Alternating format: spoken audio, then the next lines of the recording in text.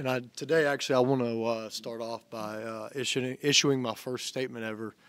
In light of this being Thanksgiving week, I just kind of want to share what I'm thankful for.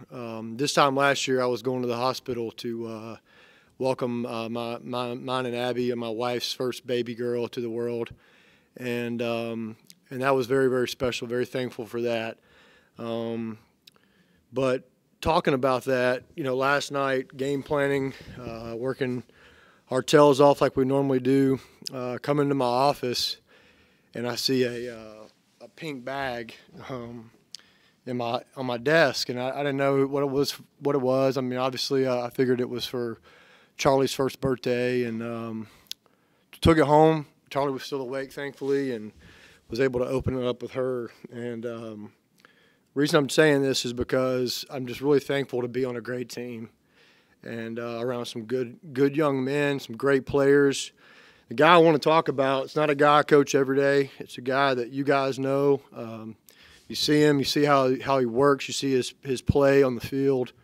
But when I open this, still don't know who this is, but this is what I got. And it was a birthday present to Charlie from Blakely. And Blakely is Justin Lawler's little girl. And it was a really special deal, something that I haven't ever experienced in my life, but it was really, really cool. And I just felt like I wanted to share that today as I opened up our press conference and talk about a guy that is a heck of a leader on the field. But he also impacts my life as well. And in the card, he said, from a father to a father, I just wanted to wish your baby girl happy birthday. And that means a lot. And I know he's here, man, and I love you, man. I appreciate that so much. But this goes far beyond football, man, and that's something really, really special that I know Lawler gets a lot of credit for what he does on the field, but to impact me the way he does, this is going to be a very, very emotional Saturday for us as coaches, us as players, for these guys that have bought in and given us everything they got. It's really, really special, and it's really touched my life, really touched my heart, and I felt like I wanted to share that today. So thank you to Justin and Denver and Blakely for the well wishes to Charlie and happy birthday wishes. So thanks so much. With that, I'll open up with questions. Back to football.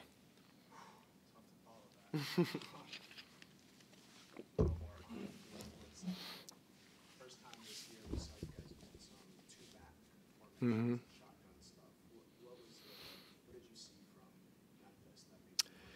We just felt like the week before, looking at the rep count with Braden, he didn't get to play a whole lot. We've been, we said it back in the spring. We try to get our top 6 players, playmakers. We all as coaches listed those guys out, and 3 of those guys were our running backs. I think I've mentioned that before. And so to see Braden not get as many reps and as many plays in that Navy game as we would have liked to see. We had to try to do something to try to get our guys on the field. And also Memphis hadn't seen that. It was something that that we felt like, with them having a bye week to get ready for us, we had to throw a couple wrinkles out that they weren't going to be used to, if anything, just to get them on the sideline and get them thinking about certain things. And we also did a couple different things with some tackle over stuff, and we sold out to it last week, really repped it a lot in practice. We tried to show them our kids the looks that we thought we'd get in the game. And, we knew that sometimes we'd probably get a couple looks that were a little different. That's what you do when you got tackle over stuff. It just creates a whole lot of conflict on the defense. So we just felt like we had to do something different that they haven't seen, and we were able to rush the ball in that set for over 230 yards just in that one set. So I think it worked out pretty good for us. I'm glad we invested the time in it.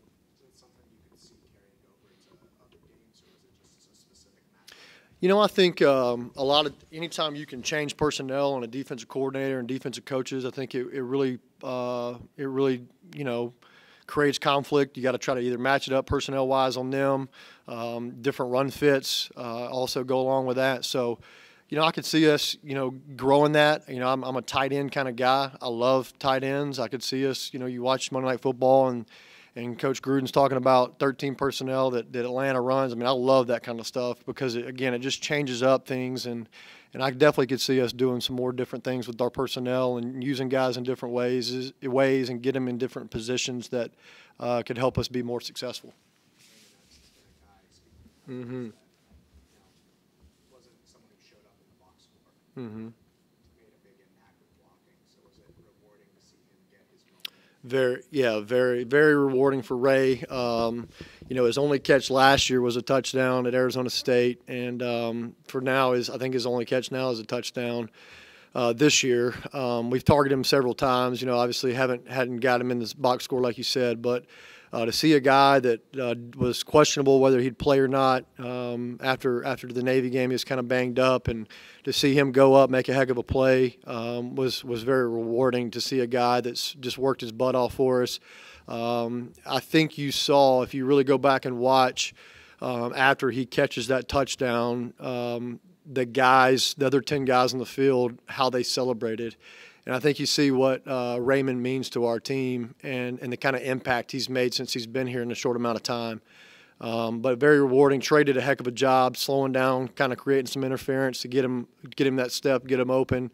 Again, that's just what Trey does. He's very savvy, understands the game, and Ray was able to get a step, been through a good ball in windy conditions, and Ray went up and caught it, and even landed on that sore spot. So it was very rewarding, and glad that Raymond was able to catch a touchdown here for sure.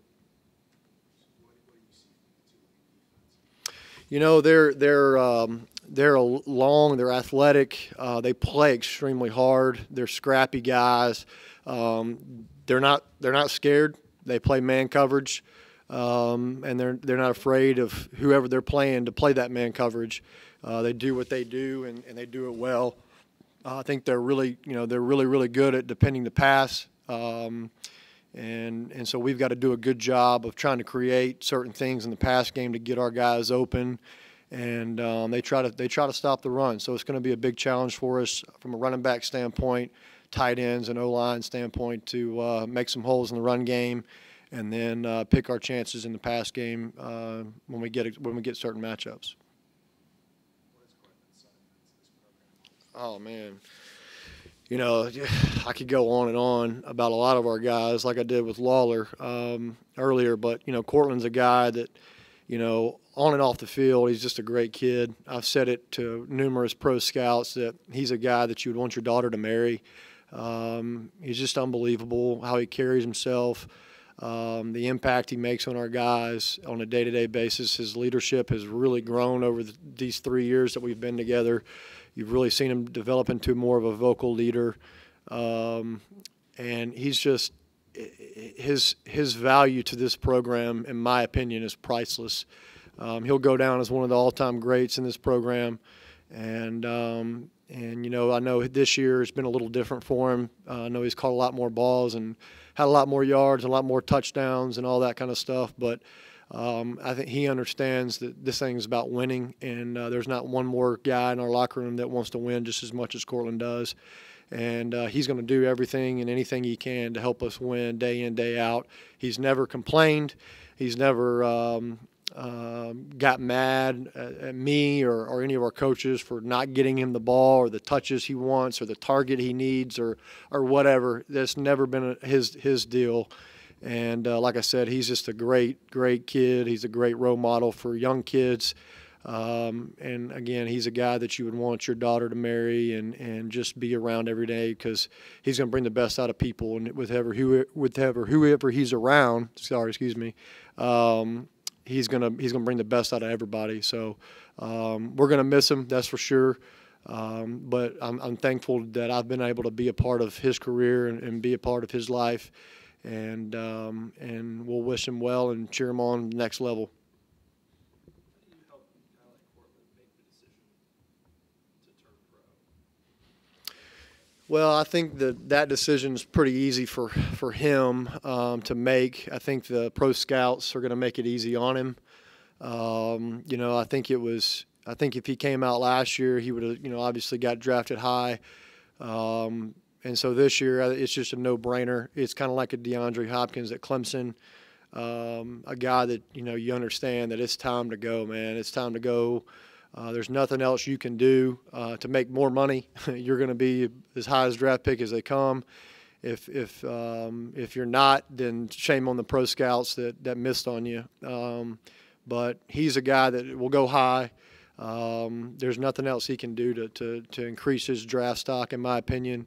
Would love to have him back. Don't get me wrong, but it's time for him to go. And like we say in recruiting all the time, if you're that guy that's a first-round pick your junior year, we'll drive you to the airport because you need to go. And if you're not, we'll be honest with you, be truthful to you, and we'll tell you need to come back and get better and work on things. And that's not the case with Cortland. We're going to drive Cortland to the airport and help him get on his way to bigger and better things. And I know he's very appreciative of everything he's got from this university. I know he's very appreciative of his teammates, of all the other coaches. I know he's very appreciative of everything that SMU's done for him, and we'll always welcome him back here.